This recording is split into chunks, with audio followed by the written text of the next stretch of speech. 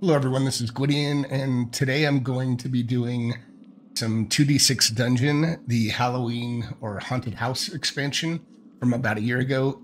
Toby Lancaster, who created 2d6 Dungeon, he's released a lot over the last 1 to 2 years.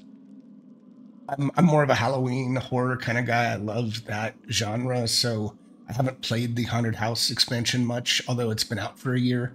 And he just released, I think about a month ago, an expansion called Creatures of the Corn.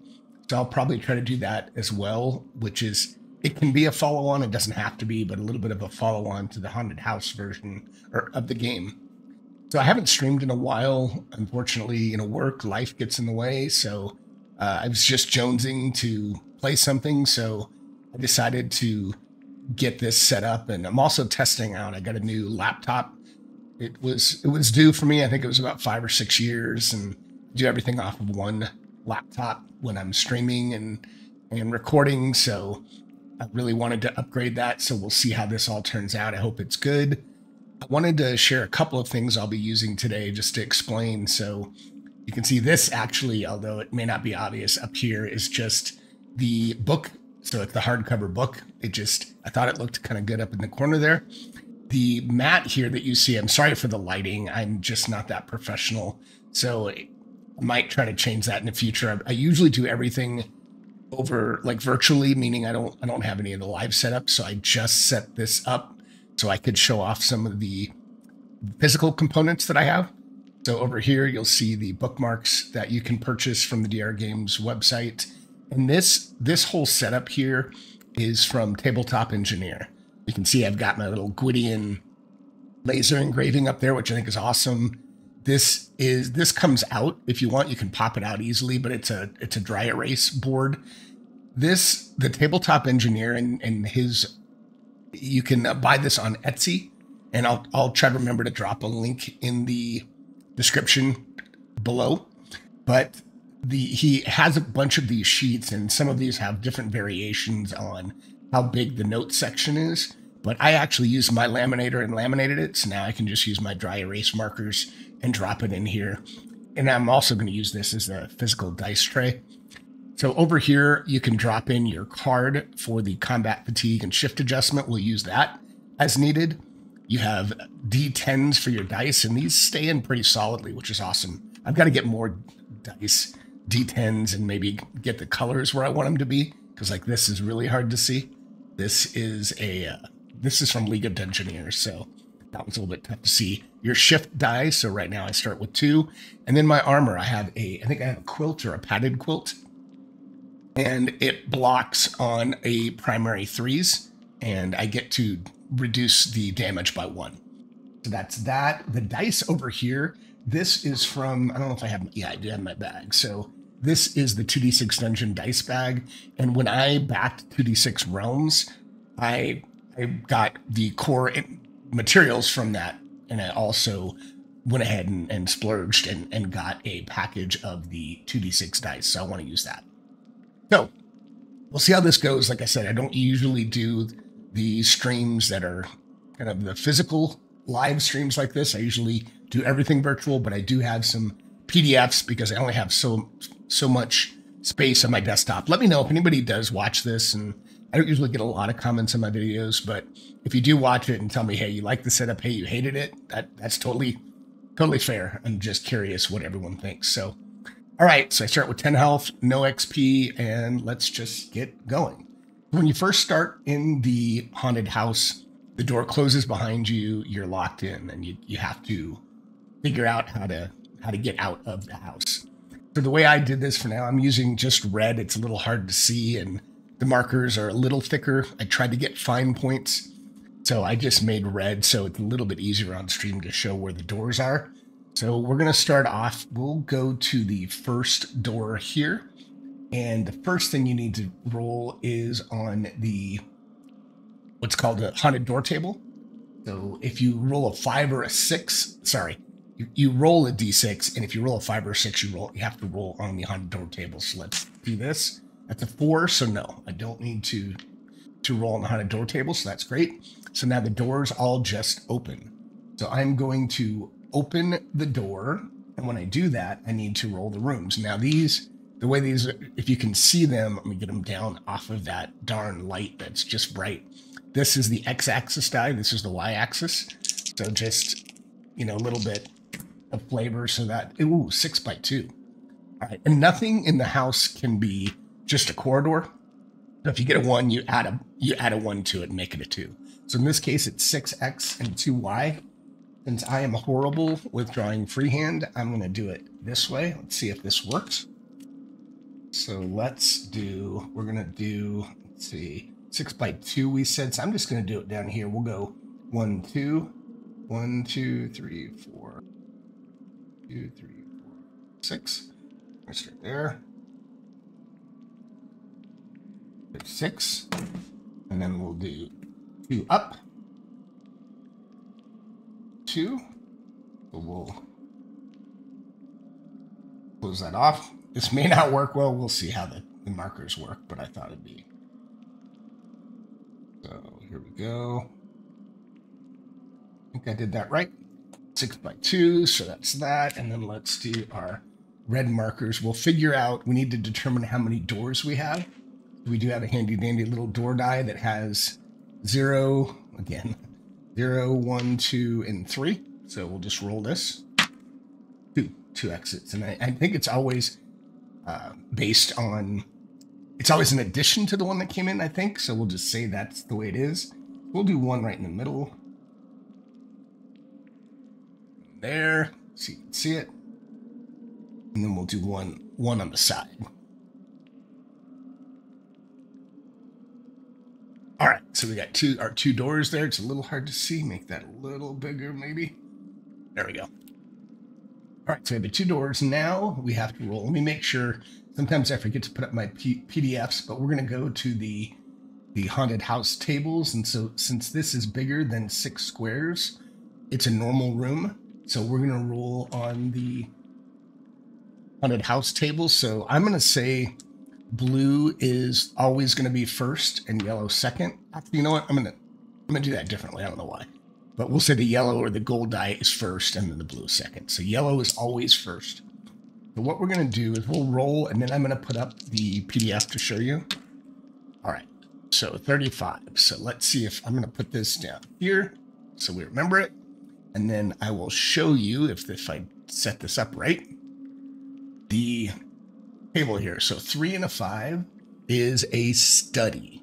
So what I'm going to do, I'm going to do this in blue to make sure that I can see this better. And this is a unique room, so I'm going to use the notes section here. Sorry, the camera bounces around. This is, like I said, not my typical setup. So let's see if you can see this. My writing is horrible, which is why I type most everything. So we're going to say study. Actually, you know what? I'm going to do this just so if I need to go back. And I'm going to say room 1 study. And then I'm going to put a 1 in here. Circle. Yeah, it's a little hard to see, but I'm just not good at drawing, so I'm going to leave it at that. So what does it say? There's a desk and a bookcase along one wall here. And again, for now, I'm not going to try to write that in, although I probably should.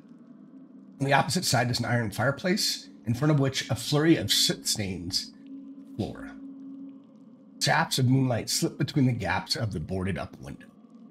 And then the encounter, it says, on the dusty desk sits a strange object. Roll on SOBT1 after you have examined it. So let's just pause there. Let's roll on SOBT1 first.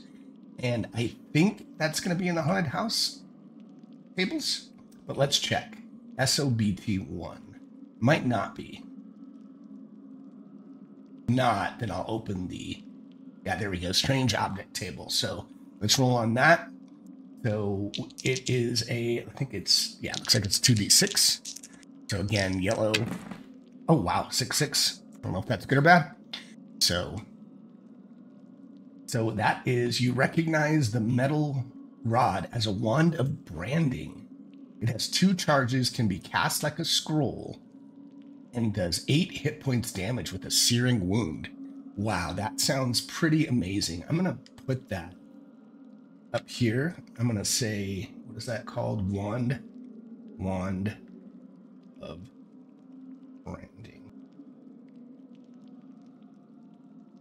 just to kind of remind myself of that. And then I'm going to go and I'm going to close this down for a second and open a different version. I'm going to open my character sheet. Thought I did that. So this is my character sheet. I won't have this up all the time. Very creative name, Gwydion. I should have probably picked something else, but it has all of my basic information here. Now this is a wand. I think, oh, this is from a previous game. I should have got rid of that. I can't release, I have a PDF. Oh gosh, I need to get rid of some of these things from a prior game. That's all right. I did not liberate a prisoner. Let's make sure all this is reset. Okay. That's good. And then we'll just have to get rid of the gold. Why isn't that?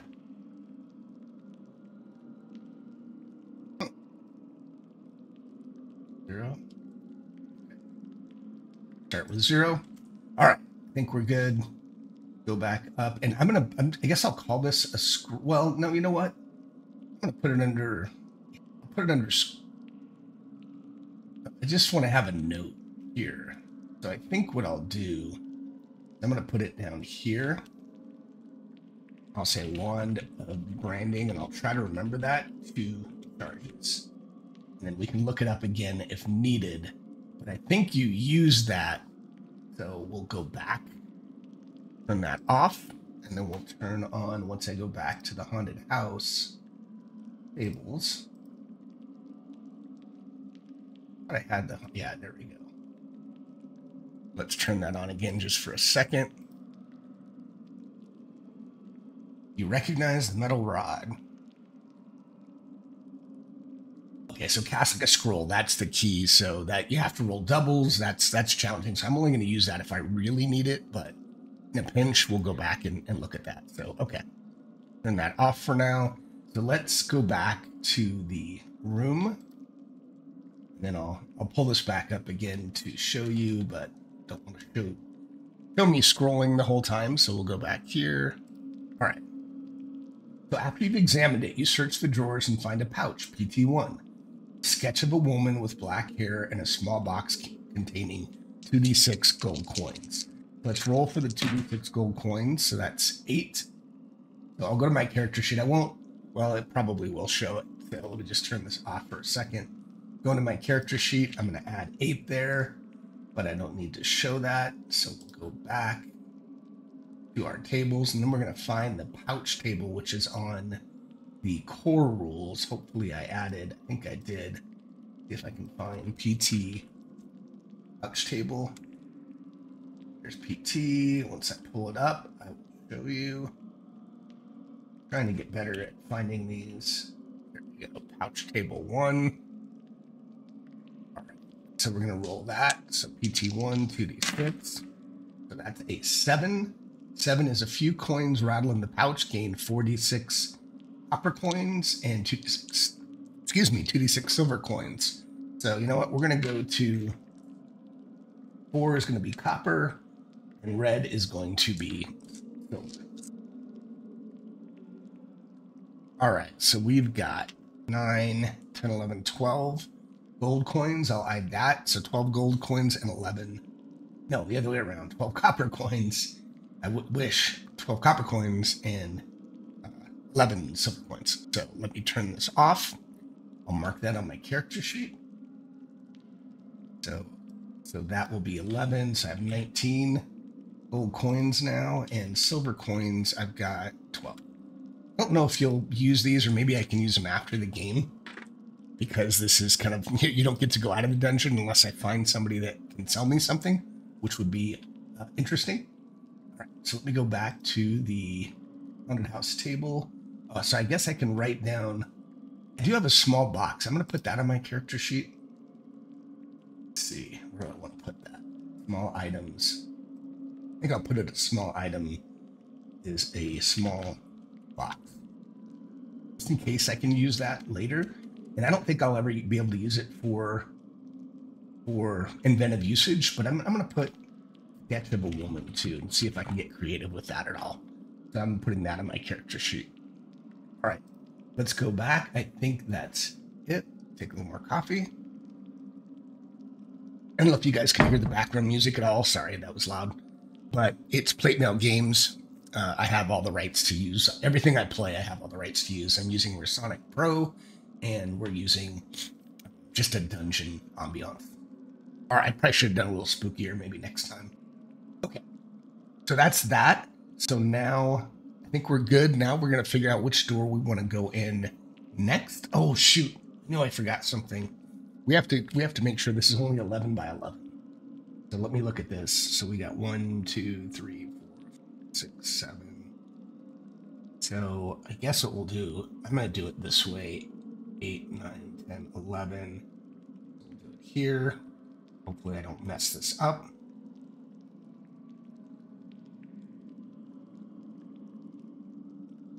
I think it's just 11 by 11. 1, 2, 3, 4, 5, 6, 7, 8. I think it's 11 up. So let's do that. 1, 2, 3, 4, 11. So that's going to be the end here. All right. And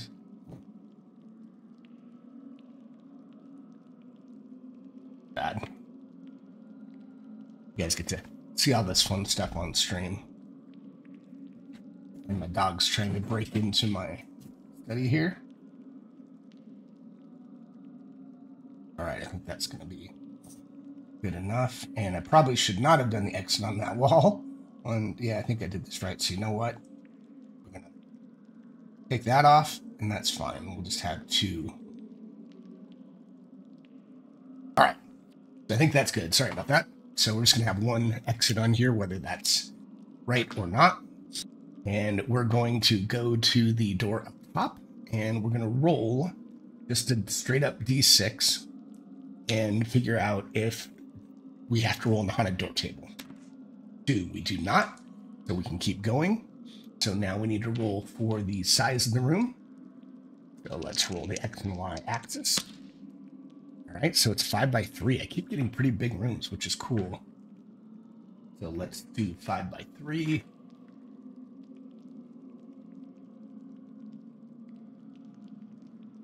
So that is 1, 2. You can't. I think you can have a small. I know every square has to be filled. So 1, 2, 3.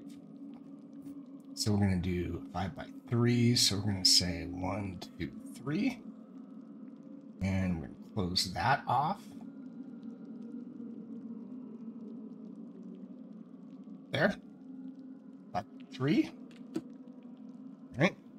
And then we'll roll for the number of doors. There's 1 door. So we're going to put the door here. Just put it not too close to the other. We're going to put it here. So we'll have that be the door. And what else am I missing? So this is going to be room 2. 2, circle. And we are going to then roll to, so it's obviously it's a big room. So again, the yellow will be the first. 33. And I can't have a study again, so I'm going to make sure I don't. This I'll just do by hand. That's fine. Say room 2. So this is a 3-3, which is a library. So let me show that. So 3-3 here is library. I don't have, must not have my cursor. You can't see my cursor, it looks like. That's all right. You can see a library at the bottom. 3-3. So what does that say? This room is lined with shelving that surrounds a thick wooden table in the center, upon which are some scrolls, and what happens to be a full square ink bottle. A chair and old lamp are smashed to pieces on the dirty floor. You step forward and glass crunches beneath your foot. Figure standing at one of the bookcases, violently ripping up books, turns towards you. Roll on HLH1 and fight. All right, so I'm going to set this up. I apologize. I need to pause just 1 quick second. I'm not going to pause. I'm just going to step away and be right back. I have to close the door.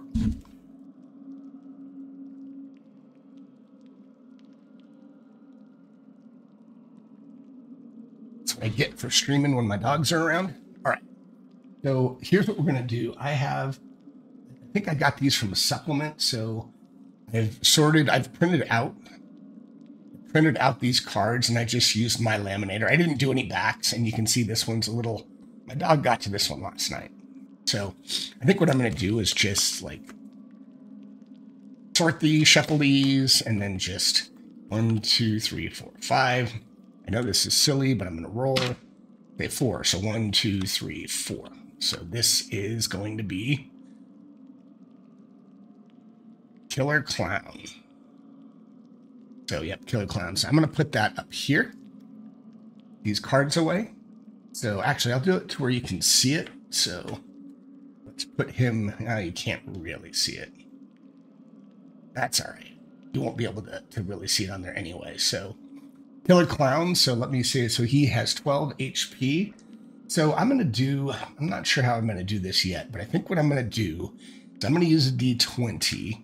And I'm going to put this dice off to the side here. So I'm going to show a 12. That'll be his hit points. I think what I'll do just to make it a little easier to read is he's got a shift. So even though you can see it on the card, I'm just going to put it here. Shift +1. And what else do I have? Treasure, block. So we'll say, so he does a mask block on a primary 2s and 1s. So I think what I'll show here is primary 2, 1, and we'll say, let's see, dodge on secondary 3s. Secondary 3s. And both of those are -1s. I don't think I have to worry too much about that. And that's probably, yeah, I can't, man, that's hard to read his damage. Just, I think that's a 3/6. So he needs to get a 3/6. I'm going to do that right here. I'm going to put A for attack. I'm going to say 3/6. All right. So we'll see how this goes, but I think I like that, and we'll leave that there. So I believe, if I remember right, I get to attack first. So let's take off the table, and you don't need to see that anymore. All right. So, and then I guess I could have put it off to the side, but that's good. So we're gonna move it up here.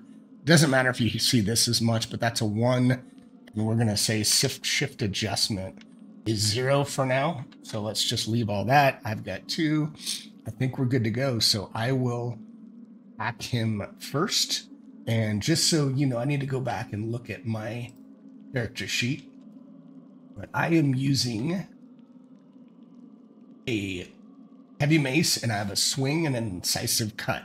So I need a 5/2 or a 4/3. So remember, gold, keep me honest, gold is going to be the first number. Sorry about that, move that way. So gold first, blue second. So 4/3, wow. So that, oh man, I'm gonna have to look this up. So that is an exact strike. I need to look that up because I know it does something special.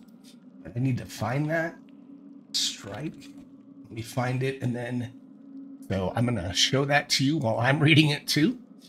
So achieving without shifting the dice, which is what I did, is called an exact strike. As a demonstration of your prowess and skill, it does more damage. You may add your shift points to the damage total, including the fatigue. I don't have any fatigue yet. So I get to add, so basically I get, in my case, an add 2 shift. So you can barely see that, but I'll take this off so you can see again. So I can add 2 shift to whatever damage I do. So in this case, my damage is, so the swing does a D6 -1.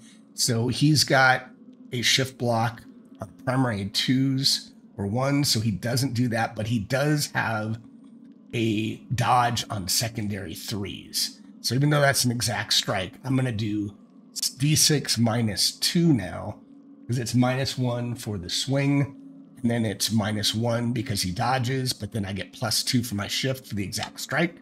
So it's a straight up D6. I like rolling red for damage, so let's just roll a red for damage. 2. All right, not great, but he goes down to 10. All right, so now let's roll for him. So same thing. So he's got a 2/6.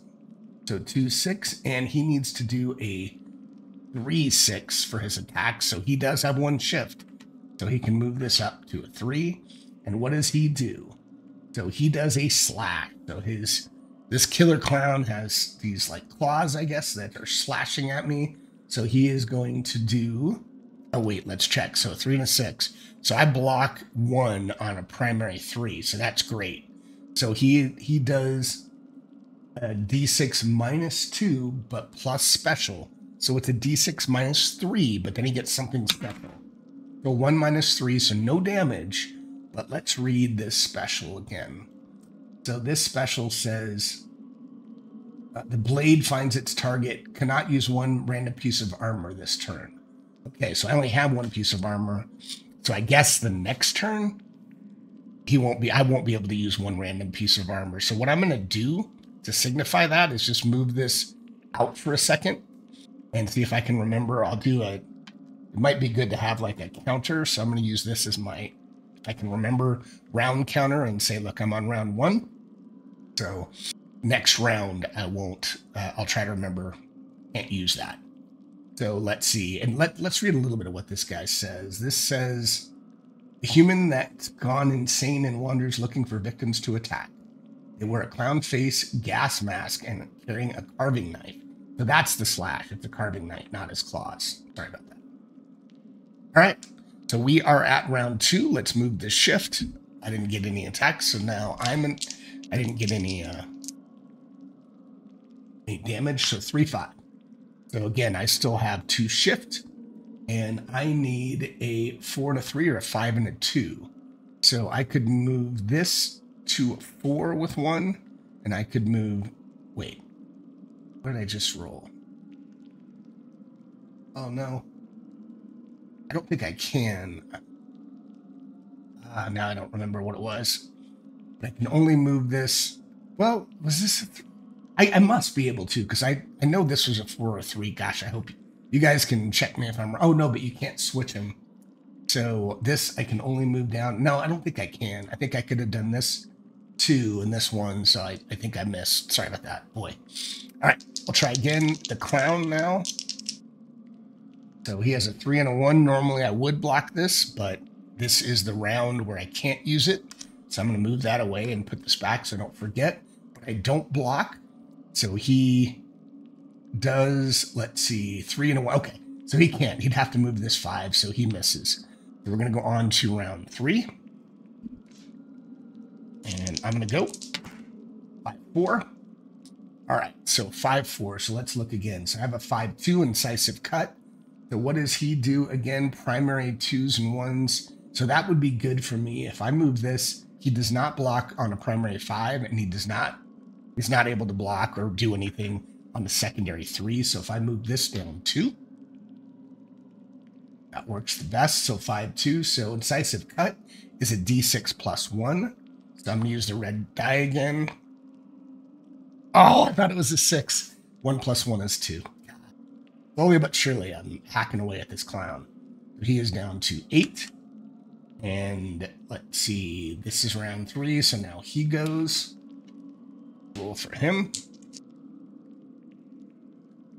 4, and he has a 6-3, so there's no way. There's no change in the shift until you get to a 4. That's plus 1.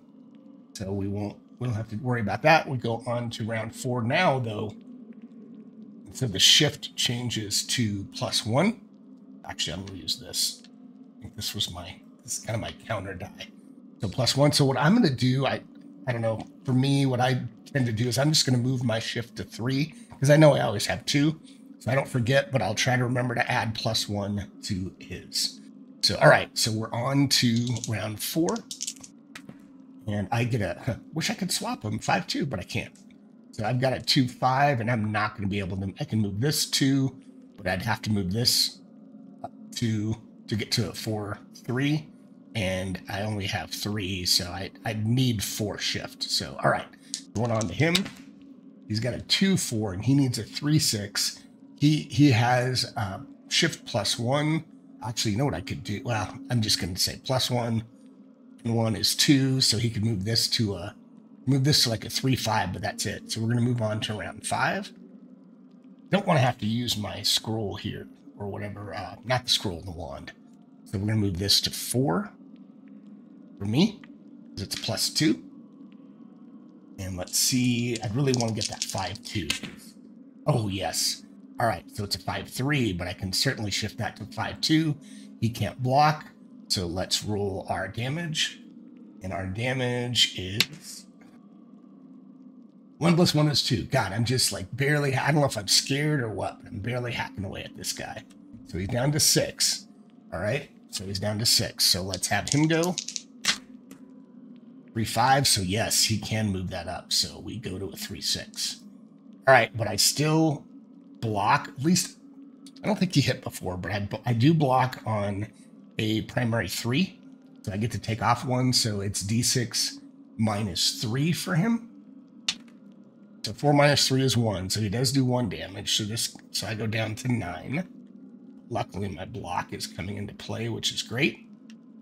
So that's going down to 9, but he does get his special, so I'm going to put a counter on this again, take off my point there, and I think I'm all square. I just have to remember I can't use that this next round.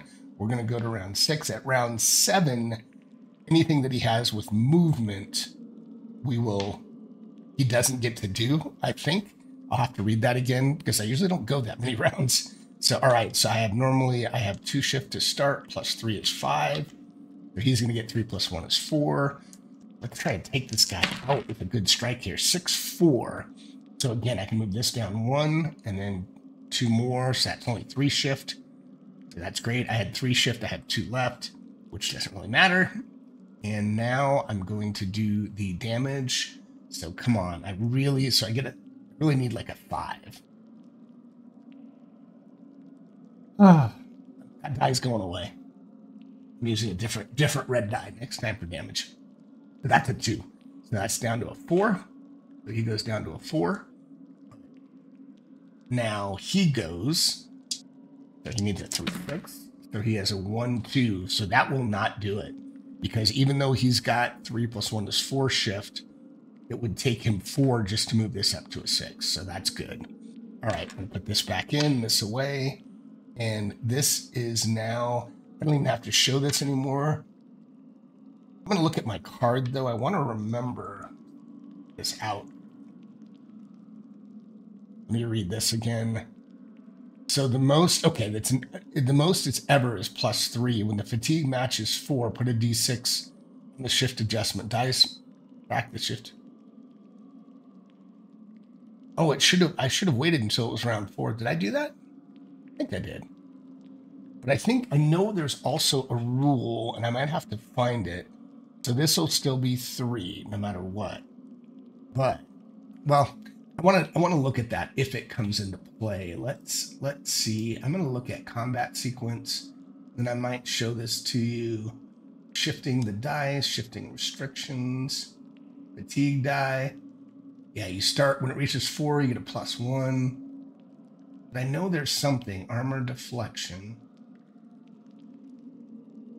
Oh, here we go. Let me just show you this, what I'm reading. So combat round 7 onwards. From combat round 7 onwards, creatures interrupt stats that involve movement or moving an item no longer count. So they're just tired. They're spent. So for him, let me look at this again. So his interrupts, mask block. I would say that's probably just, it's on it. He has a mask on, so that's not a movement. And then that's primary 2s and 1s. And then dodge on secondary 3s. So I'm going to just take off his dodge on secondary 3. So at least that way, just signify that now his mask still blocks, but he can't use that active dodge. So, okay. I think we're all square. My shift is its maximum of +3, so I have 5. Let's take this guy out. 2-1. So I do have 5 shifts. I can move this up 2 to a 4 and move this up 2 to a 3. That's the best I can do, 4-3. But thankfully, he can't dodge now. So that, come on, I have my new red die because you know how much that helps to change dice. So let's roll that. And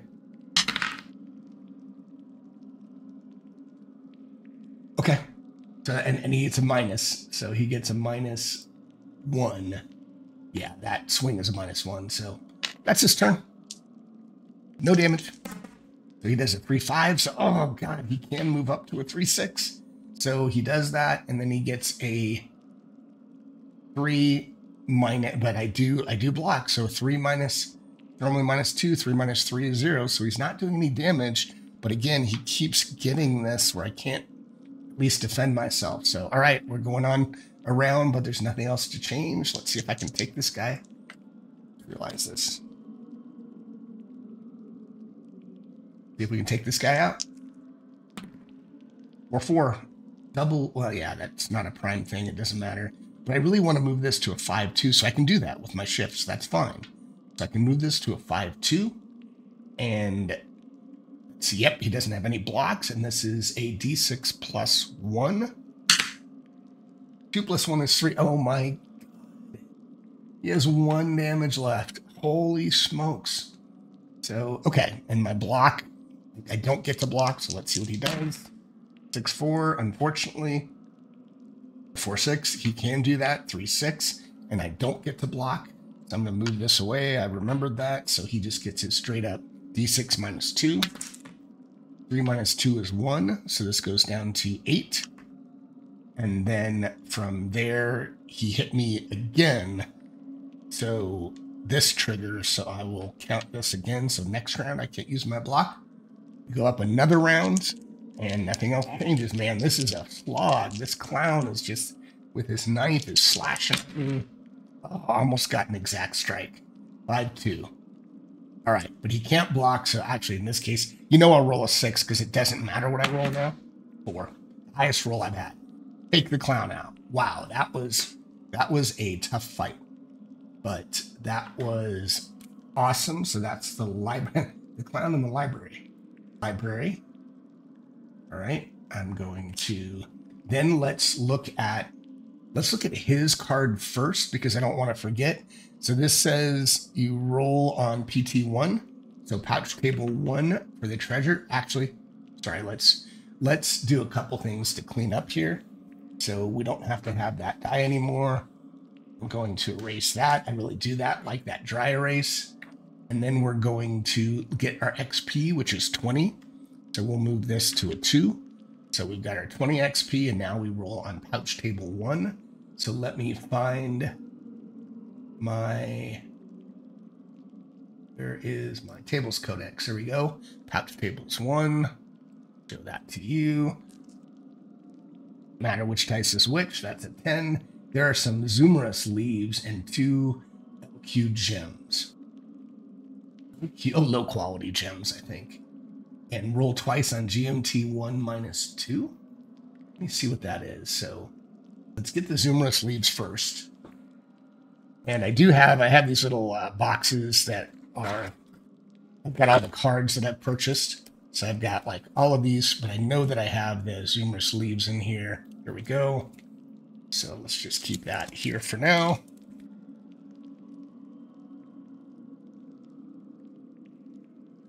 So Zumurus leaves. So what is the so 2 low quality gems, but that might be on the GMT 1. Let's find that. See if I can find that.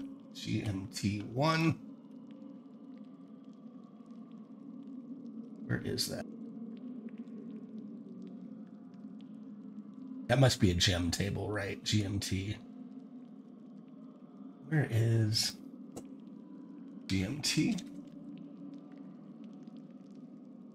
Go.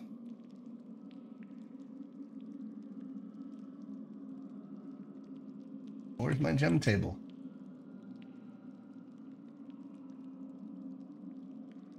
Sorry, you're forced to. GMT 1, come on. Where is my gem table? All the way up. There we go. It's going to be on the random table. I think it's just in one of the, there it is right here. So sorry about that. I'm still showing the vertical. I knew I was going to have a problem with that at least once during this stream. Okay. So GMT 1. So they're low quality. I think that makes a difference, but I'll look at that later. We will just roll 2 of these because we roll twice. So a 5 and a 6, an emerald and a diamond. I might look later off stream as to what those give you, but let's go back to our character sheet and we'll put an emerald and a diamond. We'll put that under treasure. I'm going to put low quality emerald, low quality diamond, and hopefully I can sell those, or maybe even actually, you know what? There are no gods in this, so I can't use that for, if I could use it to get favor, you can't use that for the Halloween game. So let's get this out. Let's get this. Let's put this back here. Put the shift back to 2. And I might call this pretty soon. I'm trying to think if there's anything else. Oh, yeah, let's look at the rest. Keep that here. Let's look at the rest of the description. And then, yeah, I think this will be a good place to call it. Been going about 40 minutes. Probably a good enough time. So let's look at the rest of the library. And that's room 2. Okay, so we fought. If you survive, search the table roll on SCT 1, 2, and 3. I think that's from the original tables. Let's see if we can find SCT 1, 2, and 3. Here is, so that's scroll table 1, 2, and 3. Awesome.